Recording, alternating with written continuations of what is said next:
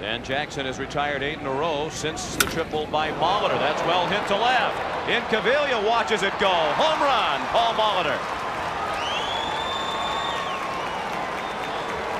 So playing first base agrees with Molitor. A 2-run triple in the first and a line solo home run here in the third.